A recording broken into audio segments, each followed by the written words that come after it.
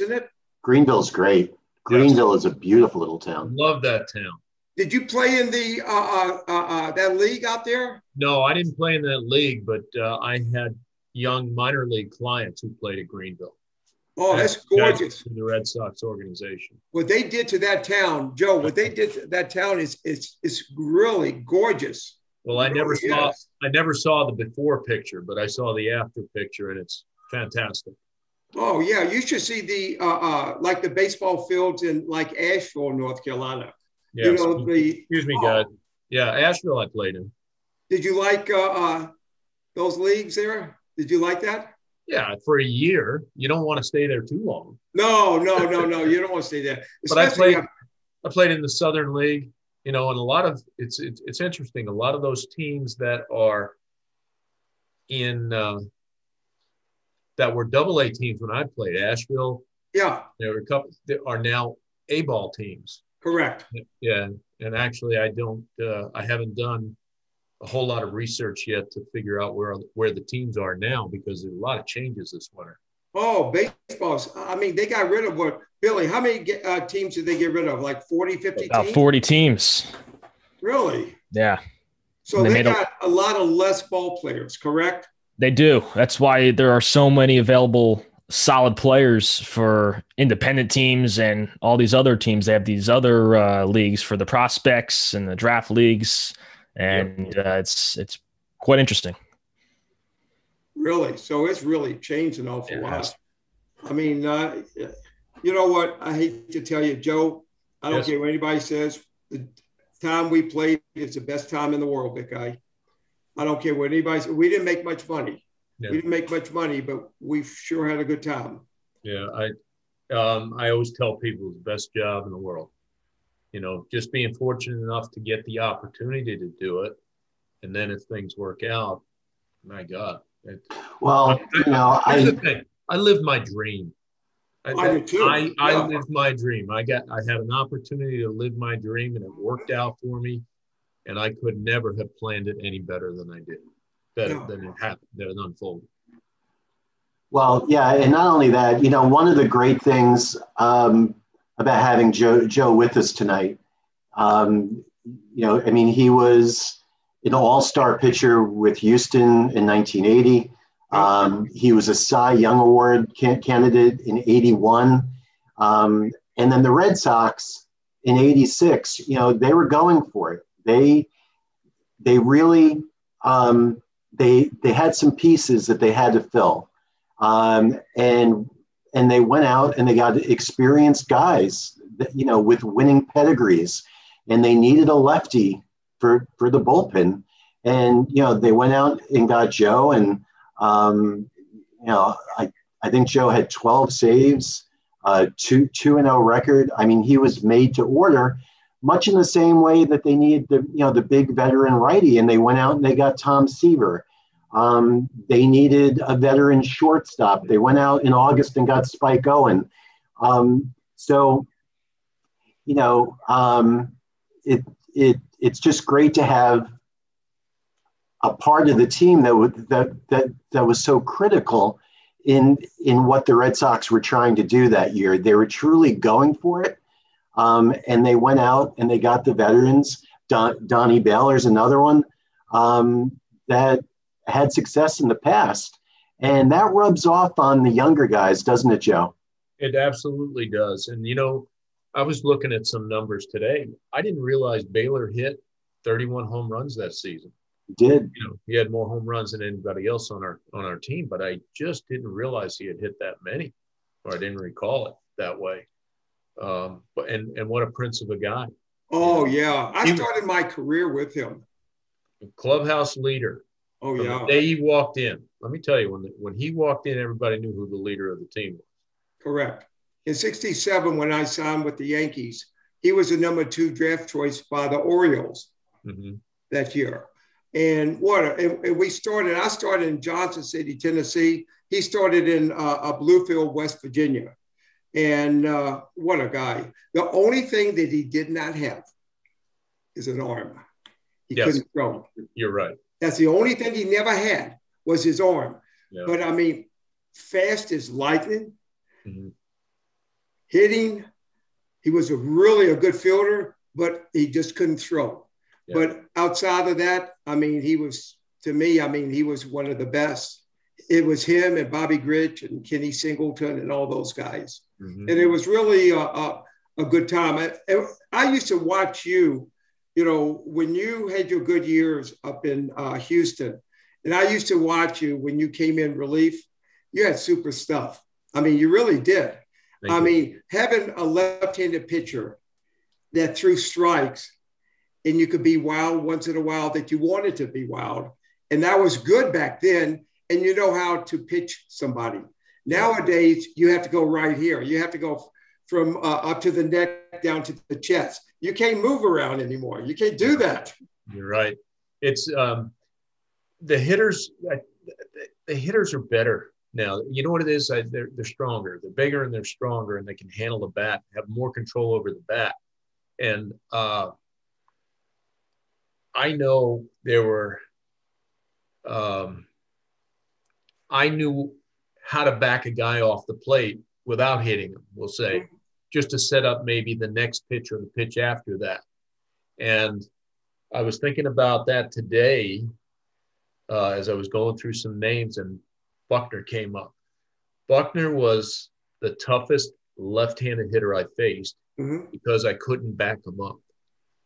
And he would hang in there, and he'd wait for that pitch outside that I'd eventually throw because I had to go somewhere else. You know, I'd try to back him up, you know, and I'd back him out of the box with the pitch, but he'd come right back in there and he was right up on the plate again.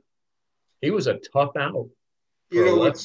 I tell you what, so people remember one play of a ball player. People don't realize when he was with the Dodgers, number one, I mean, he was a great first baseman. I mean, really a good first baseman. Yeah, he could hit with the best of them. He could play.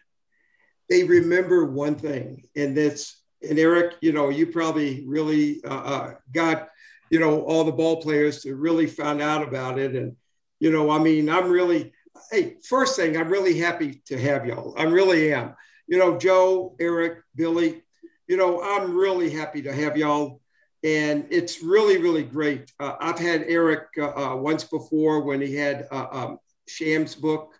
And I really never met you before, but I saw you pitched an awful lot of times. And you know, I mean, you had great stuff, and you really did. And especially being a left-hander that has control. And you had control and you knew how to pitch. And Billy is a guy that's been in baseball for so long. He's 15 years old. And he has more expensive equipment than all of us together. So let me ask you something, Billy. Come on, talk about it. Come on. I appreciate it. No, thank you. I appreciate you having me on too. It means a lot. You know, I definitely have to ask though about that 86 team. Was there a lot of hype before the season? I wasn't around back then. So was there a lot of hype, or was there a certain point in the season that, you know, you realized that we could do something special in the postseason? Well, you know, I was the new kid on the block. I signed with the Red Sox. I don't know, it was January or February, and came to camp. Actually, I was a non-roster player in camp because I was coming back from elbow surgery, and I spent the winter in Venezuela, just trying to attract attention and hope somebody saw me throw and liked it enough to give me a try. And the Red Sox and the Cardinals were the two teams that knocked on the door after I was done in Venezuela. And they both made offers. The Cardinals had Whitey Herzog. They had a good team. Whitey Herzog was the manager, and he was always a fan of mine. You know, we'd always banter through the years, and he called me. You know, he's the one that called me from the Cardinals and said, you got to come over here. We need a guy like you. And then the Red Sox called, and I had to sit down and make a decision. And I looked at the roster. Cardinals had about 5 lefty bullpen guys on their roster. And and the Red Sox had one. Yeah. And I said, I'm going the path of least resistance for sure on this one. So I went in, and fortunately for me, we played the Red Sox and the Tigers were only 20 minutes apart in spring training. And so it seemed like we were playing them every day. And they had a lineup full of lefties. They always threw me out there against the lefties, and I would joke with Terry Francona. He was one of those lefties. And I would always joke with him, and I'd thank him. I said, I made the Red Sox team and eventually got to a World Series because I got you out every time I faced you in the spring. So, but that was key. That's what they were looking for, was a lefty to get a lefty out. Right. And I was able to do that pretty consistently. And that's what it's all about, is consistency. We see a lot of those lefty specialists, but now it seems like they're not as important because of the new rule with MLB. You have to face 3 batters. How do you think that's affecting the game?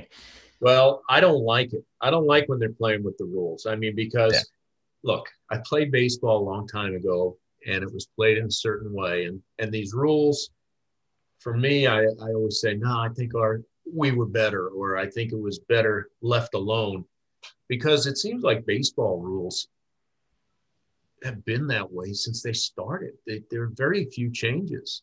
And, that rule, that was it 3 hitters now? Or 3 finish hitters. an inning? Is it 3 innings? 3 hitters or finish an inning? I believe so. Yeah. So, I guess if you can get a guy to hit into a double play and end an inning, then I guess you're okay. Whatever. But I don't like that new rule. Yeah. I think there's a place for the lefty reliever, we'll say, the lefty situation guy.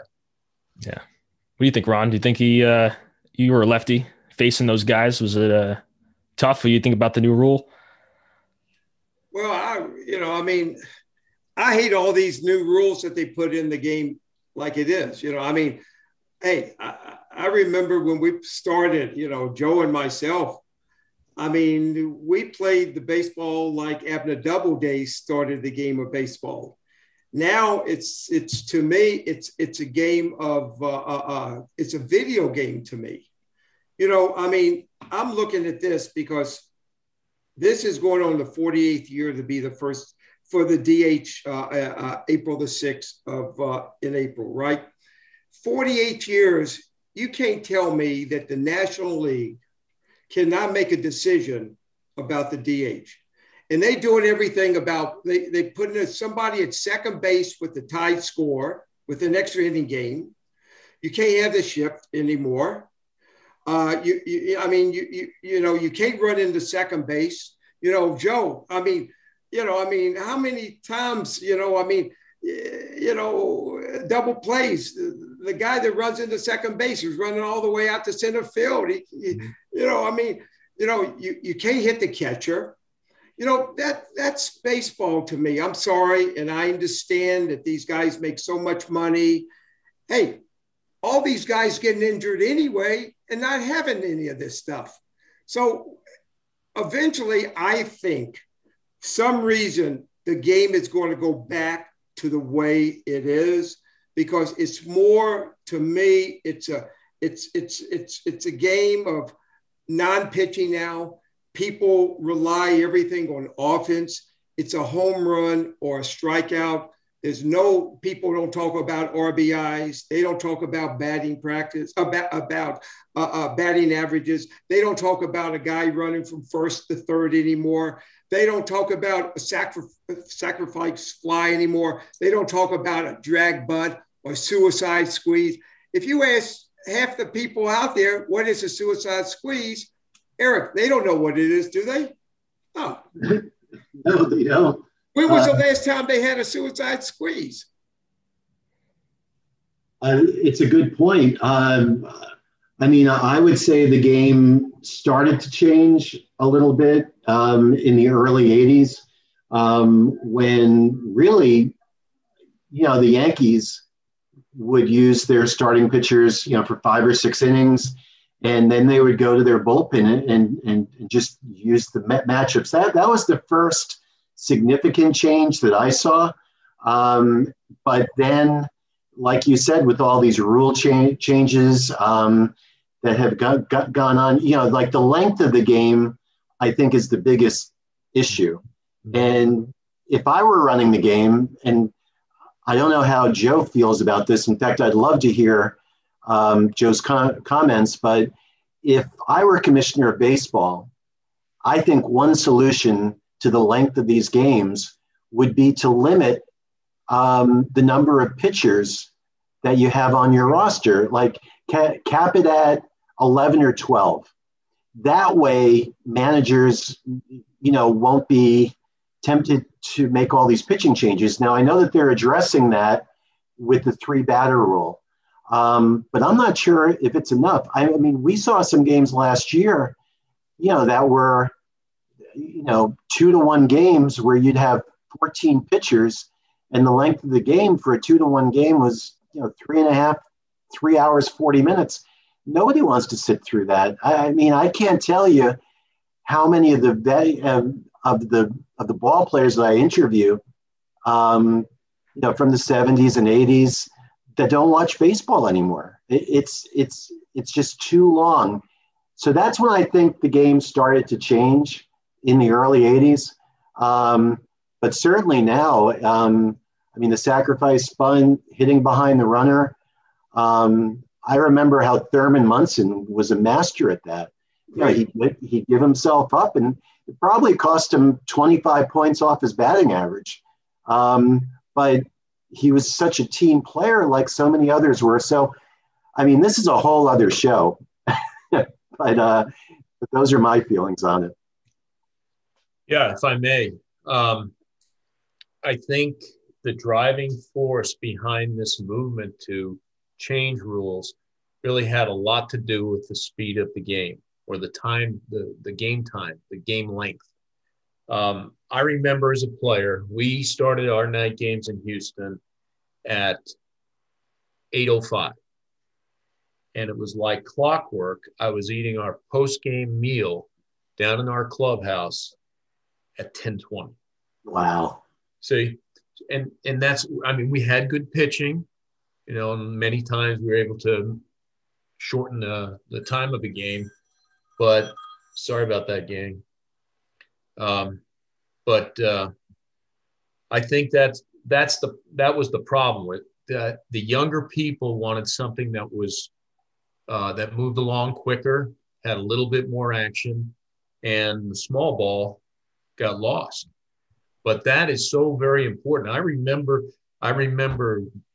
bunt defense, bunt plays that would be put on from the dugout. We have first and second, nobody out, a 1-run lead in the ninth. Of course, now, they're going to bunt. They're going to try to get those two guys over. And we're playing a chess game in the infield, maybe a pickoff to second, and then when the bunt is laid down, where's the play? Are we going to first, or are we going to get the guy at third? Well, it depends which way, where it was hit, and how you field it coming off the mound. It's a lot of I guess strategy, and I always felt that those last 2 innings could make obviously it does. It makes the whole game, and I miss that part. And you're right. Now it seems like it's home run or strikeout, because everybody can hit the ball out, even your second baseman. And if I recall, many of the shortstops were smaller guys. They ran well, but they were smaller guys. And there were times when guys would come up to the plate, and I'd say, I'm going to just take the bat out of his hand. If I can throw this hard enough where I want, I'm going to break that bat in half. And that's what I did, or that's what I tried to do. Sometimes it worked, but I didn't have to worry about a guy going deep on me, unless it was Mike Schmidt. Yep. Let me ask you something, Erik. Let me ask you a question now. Okay, you're a writer now. Okay, Billy, you're 21 years old. What do you think about the analytical part of the game? Do you like it? I'm talking about you. You're the younger person in the game now. You understand analytics. Do you like it, Erik? Do you like the analytics? Well, to a point. one of the other books I wrote, I co-wrote Davy Johnson's autobiography. So, obviously, when you write an autobiography with somebody, you know them almost as well as anybody. And Davy and we talked an awful lot about sabermetrics. And Davy really was the one that brought that into baseball on a large scale. He was the first guy that had a computer in the manager's office. And, I had a conversation with him about, where it's gone, where now managers, it's like they don't make a move without referring to statistics. Like there's no feel for the game anymore. And even though Davey relied heavily on statistics, he still went with his gut. And I think that's what's missing from the game. I think the best example, and, I'm sure this is going to make, you and Joe just ill, just remembering this, and Billy probably too. But, the last game of the World Series last fall, the Rays pitcher is just lights out. I mean, he's Sandy Koufax out there, but, because of analytics, he couldn't go out there and face the Dodgers for the third time around the lineup. And I'm like this, and what I'm hoping for, Ron, is that what they call it, jumping the shark from Fonzie, like that hopefully will change the mentality of going by the book all the time. My good Lord, he was lights out, and they pull him in I think it was the sixth inning. I mean, the Dodgers were doing cartwheels. Yep. So in that respect, I don't like where the extent of where analytics has taken us. I do think there's a place for it with matchups. I know, Reggie Jackson couldn't hit Paul Splittorff, and, so I get that. But I just think it's gone way, way too far. Yeah. If I may. Yeah. That specific instance, I was pulling my hair out. Because that guy was throwing the ball. I mean, he was throwing so well. He was inducing swings and misses, not even foul balls, not hard hit grounders at infielders. It's swings and misses. And if a pitcher wants any weapon while he's out on the mound, it's swing and a miss. Right? It tells you a whole lot about what's going on once he lets go of the ball. And I remember I was texting with one of my former teammates, and my text to him was, "What would Nolan have done in that instance?" He would turn the manager around and said, "You go sit down. I'll talk to you later." So. I hate to tell you how many times I've seen Catfish, where Billy Martin will come out and Catfish is throwing, and Thurman is walking out and talking to Catfish. And Catfish, first thing he tells Billy, "Go, I'm pitching. There's no way I'm coming out." Mm-hmm. And, Jim Palmer, could you picture Bob Gibson, Jim Palmer, Gaylord Perry, Steve Carlton? You're telling these guys, I tell you when I cannot pitch anymore. Yep. That's what they used to do. They want the ball in their hands on the seventh, eighth, and hopefully the ninth inning. If they don't, you got a relief pitcher. And most managers want that same thing too. Yeah. And you're throwing 120 pitches. Now, you got a pitch count of 40, 50 pitches. After 40, 50 pitches, the manager will come out, and the pitcher, he has the ball, and he knows what the manager's going to do. He has a ball in his hand. He gives it right to the manager, and he walks on off. But remember, years ago, the best 4 or 5 pitchers you had were your starters. Yeah. And the goal was for that guy to get through 9. Mm-hmm. Right? And the only reason he came out was that he got in so much trouble that they had to go to someone else. Correct. And in those cases, if your best 4 or 5 of the starters, then your worst 4 or 5 are in the bullpen. So do I get rid of the guy that I really can count on, take him out of the game, and bring in one of my lesser pitchers in a hot situation? You know, it's just the way it went. I want my best guy out there. I'm not going to bring in pitcher number 8 to take care of a mess that pitcher number 1 got into. You give that guy the chance to work out. It's just a different game. Now we have specialists. We have guys that groom and they develop relief pitchers in the minor leagues. Yeah. It wasn't that way years ago, as you know. No, you have to pitch. You know, right. You came up as a starter, right? No, you came up as. I was a starter all through my minor league career. Yeah. And in the big leagues, I started 4 games my first year. You know, out of I think I was in 20 games that year. I came up All-Star break. And so I started 4 games there. I started 1 game in my second season, and then that was it. I didn't start any after that. Why do you think, okay, we're talking Billy, Erik, Joe. Why do you think there are a lot of pitchers or a lot of players are getting injured now? You think because you're talking about pitchers? Yeah, everybody. I mean, there's pitchers getting injured. I mean, they go on the shelves. You know, the first time they pitch in spring training, you know, right off the bat, you know, they throw a little bit harder. And now all of a sudden, you know, their elbow goes. I mean, paying these guys $100 million, I have no idea before they, you know, get $100 million. I can't believe they don't check every muscle in their body. With us, when we're pitching well, we're trying to get a $500 to $1,000 a year raise. I mean, they telling us we didn't get this guy out on the 8th inning, or we struck out with a guy on third base. You know, I mean, these guys, you know, I mean, what do you think? Why do you think they're getting injured as much as now? Why are they getting hurt so much? My theory on that is not so much that the players are falling apart. I think the medical profession at this point, when it comes to athletes and professional sports, are so much more attuned. They know more, and they will get a guy out of there before he becomes a disaster, right?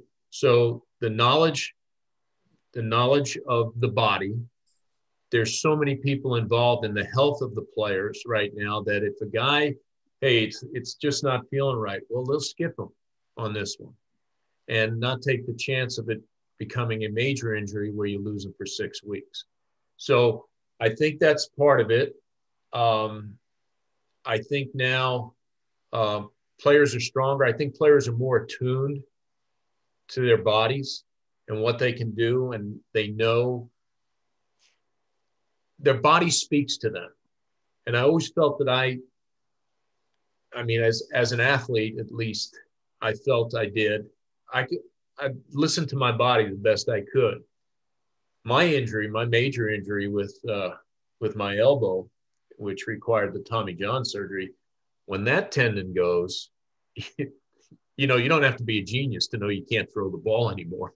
And that's what it was. That was a serious injury. But I just think guys are more attuned to their bodies, and the trainers and the medical staff, they're required to get those guys out of there. When teams are investing so much money in certain guys, they don't want that guy out there trying to limp through it. You won't see a Billy Buckner out there again. Teams won't allow that. You know, Joe, I'd like to ask you a question. You had an injury that was so serious that you told me that, you know, you thought it was probably over, that your all-star career was probably over with, and you come back from that, and then, you know, you're pitching in the American League Championship Series in '86, and then you're pitching in the World Series. At any time when you were out on the mound, say in the World Series, you know, before a 55 share on TV, you know, the biggest television audience ever to watch the World Series, at any time, did you stop yourself and just take it all in and think back to when you thought it was over, and now you're under the brightest lights in baseball? Erik, I don't want to say I didn't. Pitching in the World Series was really kind of I got to the peak. I got to the summit, we'll say. I wish we could have won, obviously. But I want you to know that every day that I went to a stadium and put a uniform on and then got to go out on that field, I felt that way. Wow. It was – baseball was so ingrained in me from the time I was a little guy. And that was the thing I wanted to do more than anything else in this world. And when I got the opportunity, when they told me I was going to the big leagues, when I finally got that chance to get on a big league mound and face a big league hitter, I mean, not that I had anything I can brag about in that first outing, but or at least that first inning that I pitched. But that's what I was shooting for. That was my life goal. And I was fortunate enough to where things worked out and I got a chance to do it. And I know how fortunate I was to have had that chance. And a day never goes by that I don't think about just that. And thank God for, how lucky I was.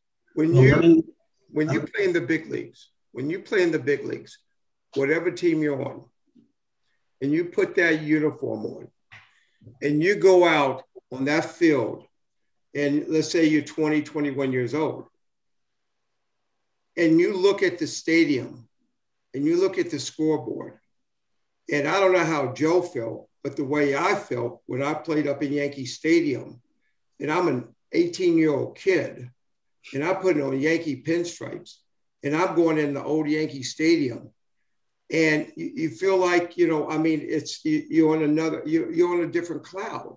Mm-hmm. Joe probably felt the same way. And if you played in St. Louis, if you played in Detroit, Houston, wherever, when you put that uniform on, you made it. You made the big leagues. Yeah. And you look at all the people that actually, Joe would tell you that when he was in the minor leagues, he'll look at guys and said, that guy's not in the big leagues. This guy is doing great. Yeah. But, but you're at the right place at the right time. And there's so many athletes, if it's football, basketball, hockey, whatever. One thing that athletes are missing, a lot of great athletes, they're missing their heart. They don't have this. They're not willing to take an extra swing or extra throwing another bullpen and extra couple of laps. And, it takes that extra effort to reach that goal. And once you are lucky enough to play minor league baseball and then get that call to say you're coming up to the big leagues, Joe will tell you. When they gave him that call and they told you going up to the big leagues, mm-hmm. You just, I don't know how you felt. My heart felt like it was just stopping. And I'm saying, I'm going up to New York. Where did you go to your first game? Glad you asked that question. I was told when the manager came to, you might remember Jim Beecham. He was my manager. Oh, sure. Beach. Right? Yeah. He was my manager at AAA. He came out to the mound to take me out of a game where I'd just given up the third home run of the day. Gave up 7 earned runs, and came to the mound. He said, I just handed the ball to him. I said, sorry, Skip, I just didn't have it today. It was a hot, muggy Sunday afternoon in Charleston, West Virginia. And he said, that's okay. You're going to the big leagues on Tuesday. So he said, but your roommate's going with you too, Dan Larson. He said, now I want you to get off this mound and you don't say anything to Dan. And then I'm going to call you guys into my office after the game is over. I'm going to chew your asses out. and we'll have a little fun with Dan. And that's exactly what he did. He called us in the office, and he got on us both. He said, I don't know what's going on with you two guys, but I don't like it. He says, I don't know if you're just not working hard or whatever. You don't care.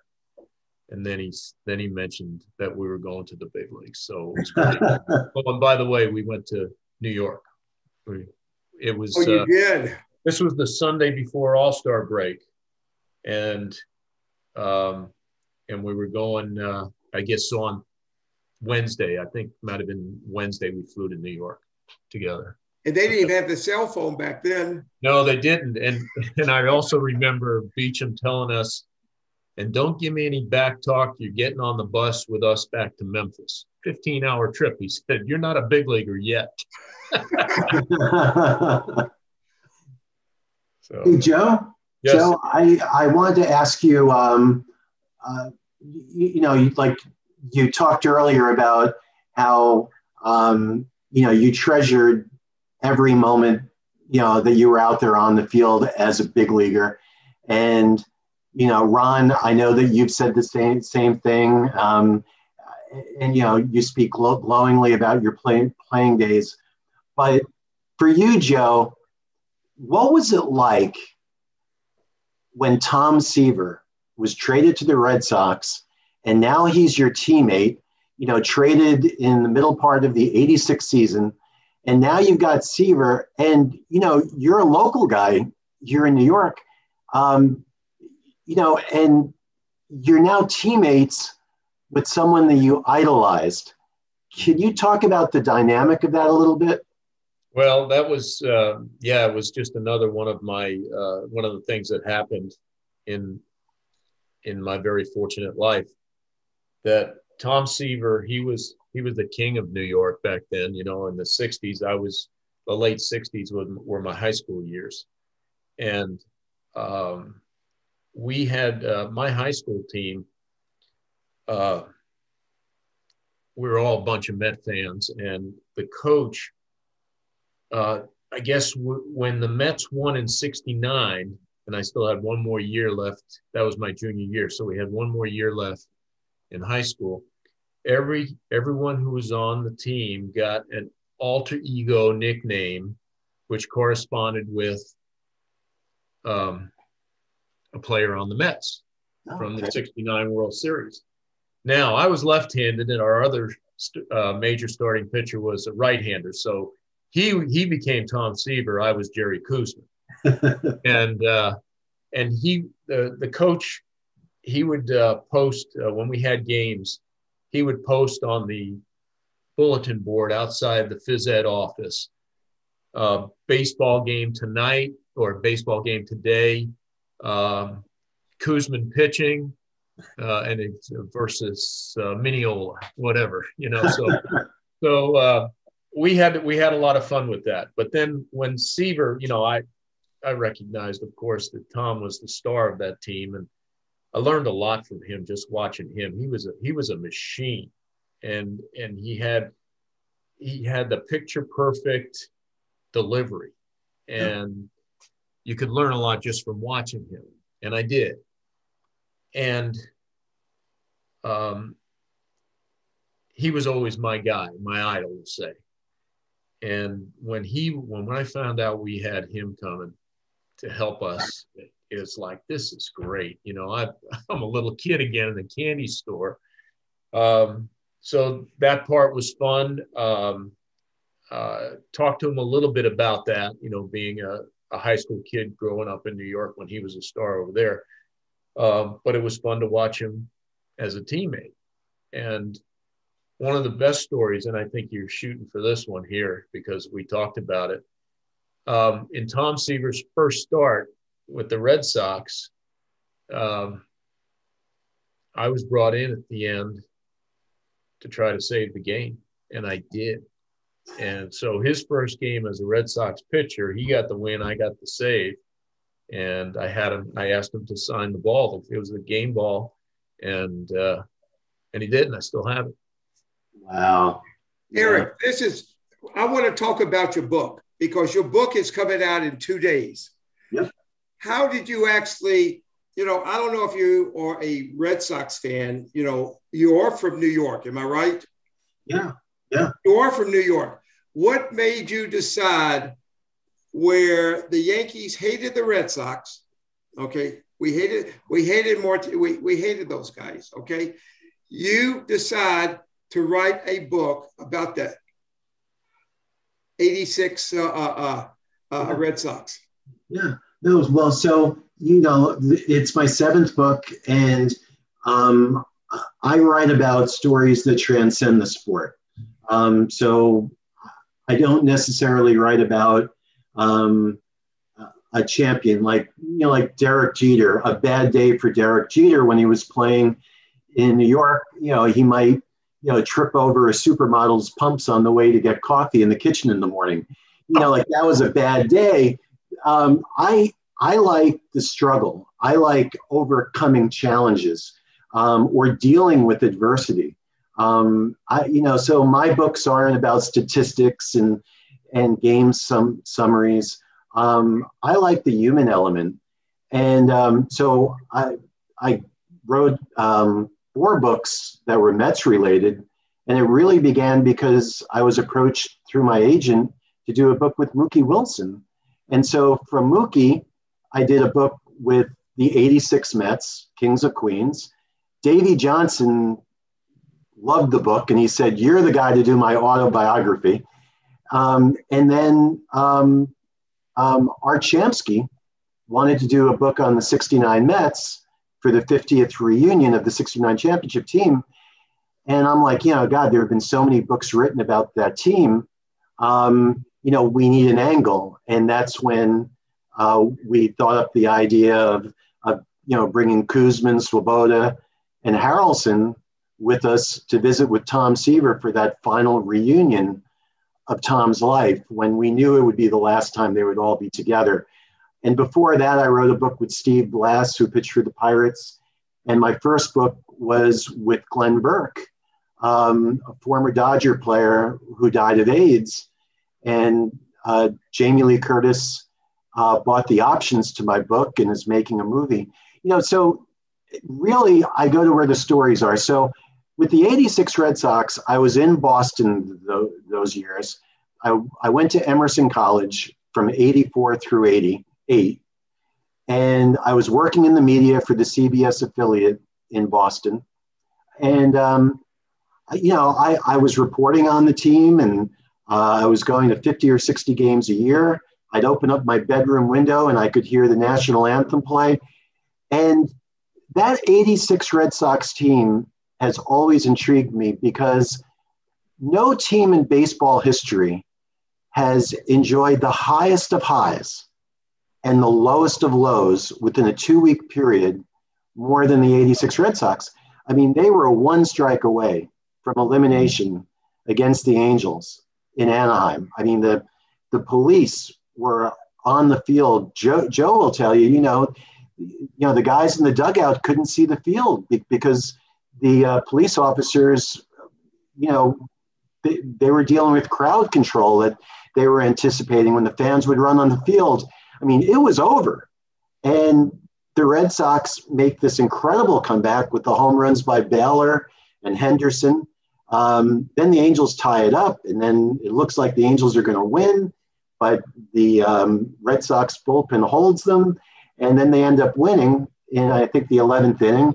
It goes back to Boston, and then the Red Sox, the Angels just couldn't come back, and the Red Sox just bulldozed over them back in Boston. And then, a couple weeks later, the Red Sox are 1 strike away with the 2-run lead. Mets have nobody on, and, the Mets stage this incredible comeback off of Schiraldi and Stanley. And then the Red Sox have a 3-0 lead the next, a couple of nights later, with Hurst just stealing, and the Mets come back in that game too. And so I wanted to write a book on the effect that those highest highs and lowest of lows had on those Red Sox players. Not just the rest of their careers, but the rest of their lives. And what I found was I had some highly emotional interviews, with Bruce Hurst, certainly, with Wade Boggs.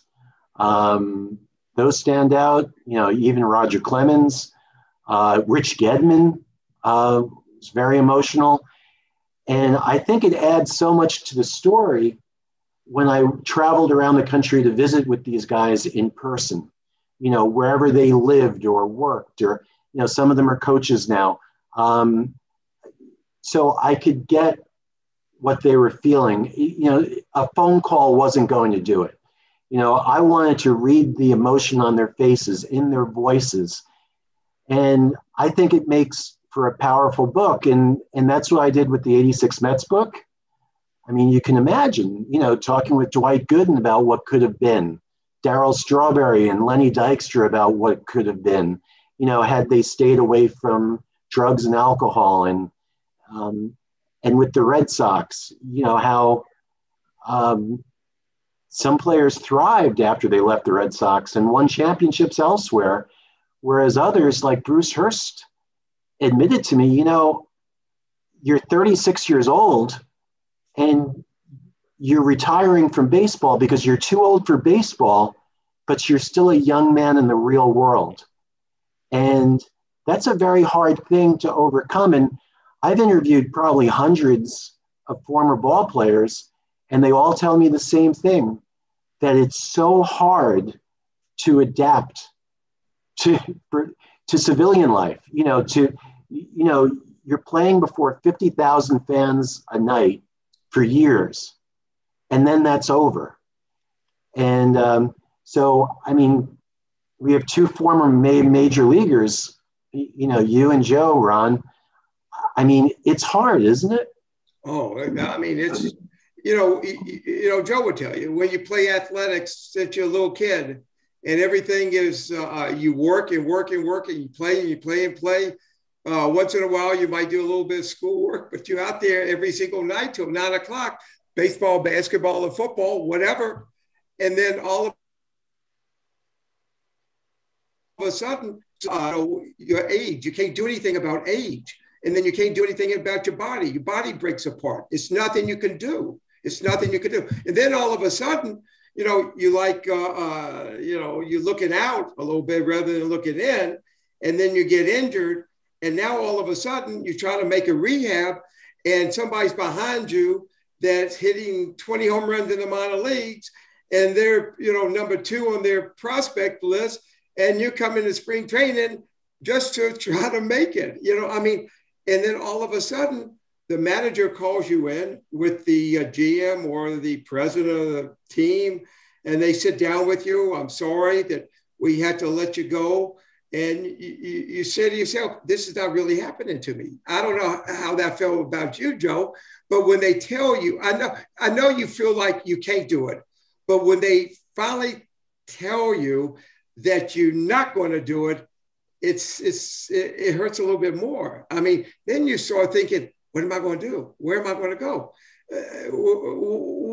I'm not getting that paycheck on the 1st and the 15th every single more. I'm not going to be making road trips anymore. I don't have those baseball bets anymore. I don't have a traveling secretary to do things anymore. What am I going to do? Yeah. Did you feel that way, Joe? I mean, I felt that way. Yeah, mine was different. Mine was a little different, but I certainly understand when it blindsides you. Maybe you shouldn't be blindsided if you're not, you're 36 and you're just not producing. But I was about that age, but it had gotten down to, I was at AAA. And what happened was I went into camp with the Astros in 1988. And it was make or break. And I had the understanding with the Astros that, I either make the team or I'm going to call it a day and take it home. So I guess I was prepared. And it came down to the final weekend, and the Astros broke camp with one lefty in the bullpen. And it wasn't me. And I was really kind of surprised about that. But Al Rosen called me into the office and he told me, you know, we're taking one lefty and we don't really know what we have in there, and you pitched well in spring training and we'd like you to go to AAA. Now, I wasn't too crazy about that, but I just figured if indeed that's all true, and I felt I pitched well enough in spring training, I'd be hurting only myself if I said, no, I'm not doing that. So I said, okay, I'll do that. But I do want you to know I will not play the entire season at AAA. You know, I think next 4 to 6 weeks, we can tell if I'm pitching well, I'll stay there. I'm not going to walk away from an opportunity to get back to the big leagues. But I ended up going to AAA, and I started out pitching quite well.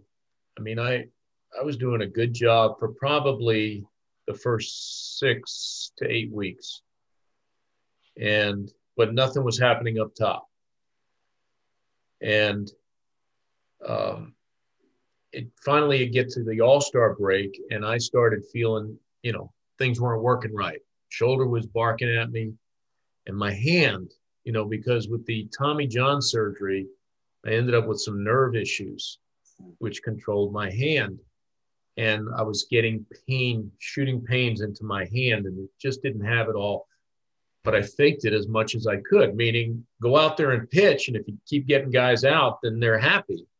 So that's what I did. But it got down to the All-Star break, and I was hurting too much. And I called the Astros, and I said, look, it's come down to put up or shut up. And if I can't be on a big league roster, whether it be yours or someone else, when we come back from the All-Star break or when play resumes after the All-Star break, then I'm leaving. And that's not to threaten anybody, but it's just to give you an opportunity to make alternate plans if you need a player here to replace me. And that's what happened. I remember the final game that we played, which would be on the Sunday before the All-Star game. How ironic that I was brought up at the same time my very first year, you know, the All-Star break that Sunday. So I then left Tucson, and I remember walking to the gate at the airport, and I stopped and I turned around, literally turned around as if to look at where I was. And it was like a calm. If this is the way it's going to end up and I don't have another opportunity by Thursday, then I'm okay with it. And that, you know, so I guess since I was the one who walked away, it's a little bit different than getting that called into the office and them telling you they don't need you anymore. It came down to where, because of my arm, it was easier for me to say, I don't need you anymore. And so that was it. I went home. I got a couple of calls to go back to AAA with other teams, but nothing at the big league level. And I knew that was it. Joe, I want to ask you a question on that. You know, you thought that you were out of the game a few years before that. And then, you know, you work your way back. And then you have that magical season in Boston where you go to the World Series. Did that somehow prepare you for almost like a second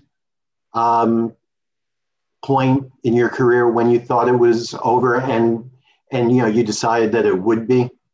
Well, maybe so. I'm trying to think, you know, how to answer that question, but the fact that I did get to the World Series, again, so thankful for that, you know, that it all just kind of came together, and here I find myself in the World Series when I thought I was done.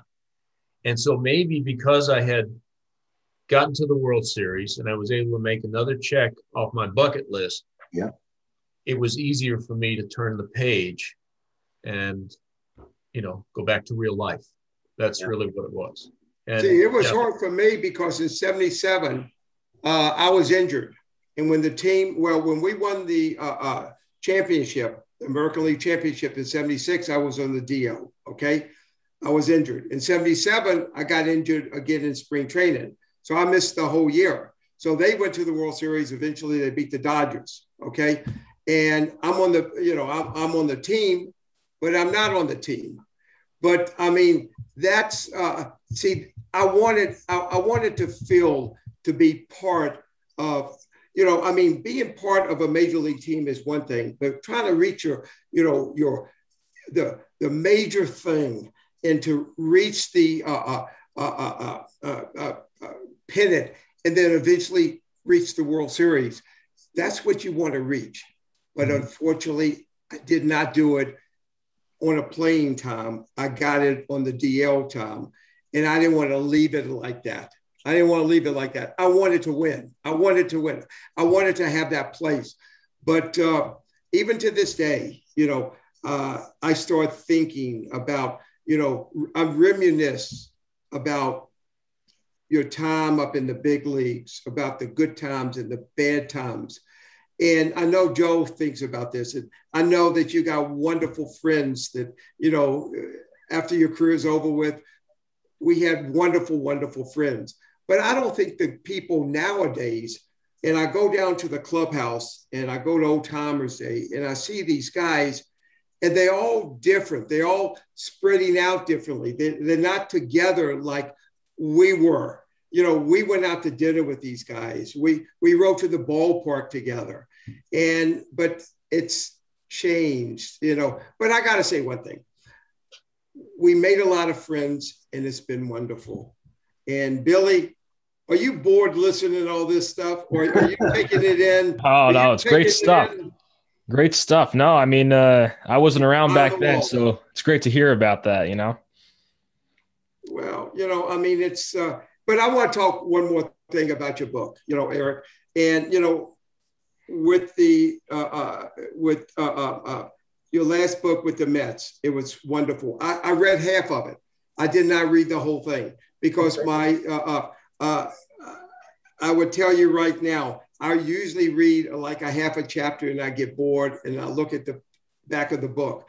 But this was so good. And Sham was telling me so much about your trip to California with Seaver and Kuz and Swoboda and, Kuzman. And Kuzman, he's a little quirky and then you get Swoboda, you get those two people fighting with one another. And then you get, and unfortunately you get Buddy, and Buddy was sick and stuff. But you get these guys and, hey, and with this book, what you have written, it's going to come out on Thursday. I'm excited about the book. And you getting so many great plays with it. And I'm really excited. Well, every book that you've done, every time I go to Barnes & Noble, I see Erik Sherman, the king and queen. Every book you have, it's wonderful. And I'm so proud of you, big guy. And you deserve it. You deserve it. Hey, one day, HOF, right? The Baseball Hall of Fame. One day, it's going to be close. It's going to be close. I hope so, because you're that good a writer. And I hope you do. And it's going to be fun to read and stuff like that. And with Joe and stuff, meeting him for the first time and watching him. And I'm so honored, just to do these things. And, it's really, really nice to meet you got a small fraternity. And with Billy, the Bat Boy, one day we're going to be on our assisted living. And then all of a sudden we're going to be turning on the screen. He's going to be with ESPN and we're going to be watching him and say, we remember this guy 10 years ago. And we're with our walker and a hover round and a cane and everything like that. And we're watching you on TV. We remember this guy. And I hope you remember us. But it's fun. It's fun. And we really enjoy this. And, you want to say anything else about your book? And, I know you're going to be doing Zooms and stuff. Where's your first Zoom that you're going to be doing with your book company?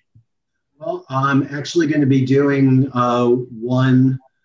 I'm going to be doing a bunch of them with bookstores.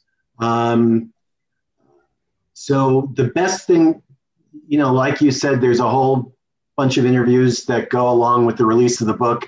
The best thing that people can do is to follow me on Twitter at by Erik Sherman, BY Erik Sherman.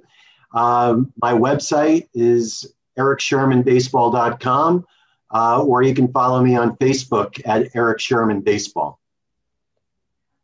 Joe, what do you have, big guy?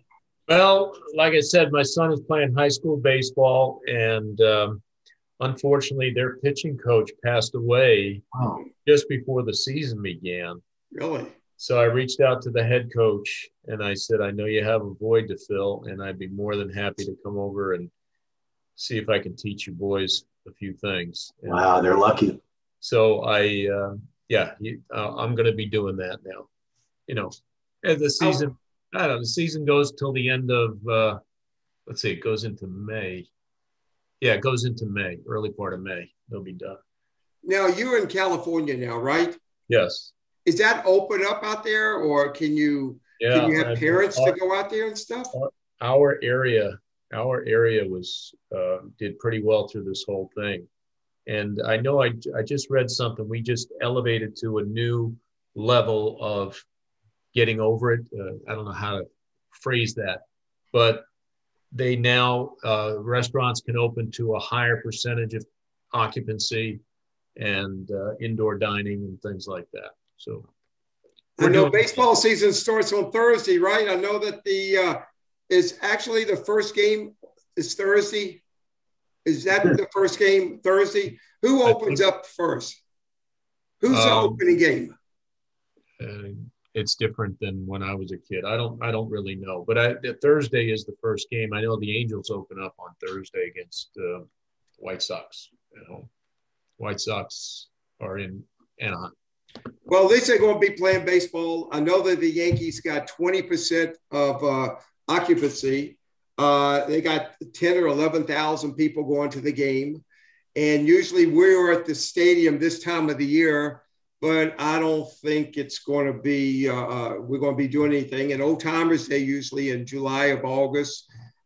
We haven't heard anything, and I don't think it's going to be enough people there. I think if everybody goes to the game, somebody sneezes and stuff, they all be going running out. Everybody's going to be having no idea what's happening. So I think it's going to be another year. Work on your immune system. Well, my immune system's good. I mean, I work out every single day. I mean, I go to the gym, and down in Georgia, it's a lot different than what is up in New York. Right. We've been like open up around about 75 to 80%, since last year. And we don't see it as much, but a lot of people got it. Fortunately, I know a lot of people got really hurt by this, and a lot of friends and family passed away. And, this is the worst of the worst. And this is one reason why I started this, just to have the fans to be able to listen to this and to smile again, and for me to smile again and to rejoin with the fans. And this has really been fun, Joe and Erik and Billy, and this has been fun, and I love it. And I met some wonderful fans, new fans and whatever. And also I got a new book that's coming out on the 20th of April called The Captain and Me, about Thurman Munson. And I'm looking forward to that, and it's going to be great and stuff like that. And when is your book coming out, Joe? My wife said to me yesterday that I should write a book. Everybody does. I said, no, I don't think so. That's an awful big project. I'm not sure I'm the one to do that, but I don't know. Maybe some famous author. Sure. Okay. Let's collaborate. Never know. You got a prospect, Erik. You got a prospect, guy. You got a prospect. The question is, who cares? Or do enough people care that could be something? Maybe in my little circle. Fans love baseball. Let me tell you something. Fans love baseball. They love stories. They want to hear like fly on the walls. They want to hear locker room talk. They don't want to hear Jose Canseco's where you're killing this guy and killing this guy. Nah, they want to see the plays and, the fun that we had in the game of baseball.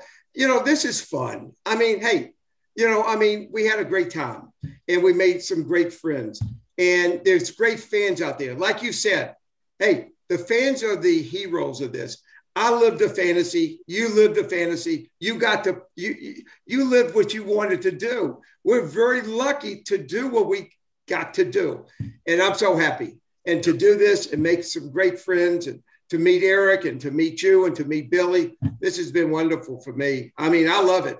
And, Lenny Cosberg and Joe Garrido has started this and John Francis, they're the best of the best. And I love them to death. And, hopefully we're going to keep on going and going and going till I can't do this anymore. And people will look at me and, we're going to Old Timers Day and I'll be the first one in New York City hitting the baseball and running around first base on a hover round, one of those, hover rounds going from home to first. And, I'll be on the back of the page of the New York Times and the Daily News. It'd be fun for me. It'd be fun. But again, I know that we have to go and stuff like that. But I love y'all. Anything y'all need for me to do, anything, Billy, Erik, and Joe, anything that you need for us to do, I don't know what we can do. We got beautiful fans and stuff. But anything that you need from us, we're here for you, big guys. Thanks so much for inviting me. Let me tell you, I don't know if I've ever had as much fun doing something like this. Not that I ever did a Zoom, but any kind of interview. This one's number one. I really enjoyed this hour.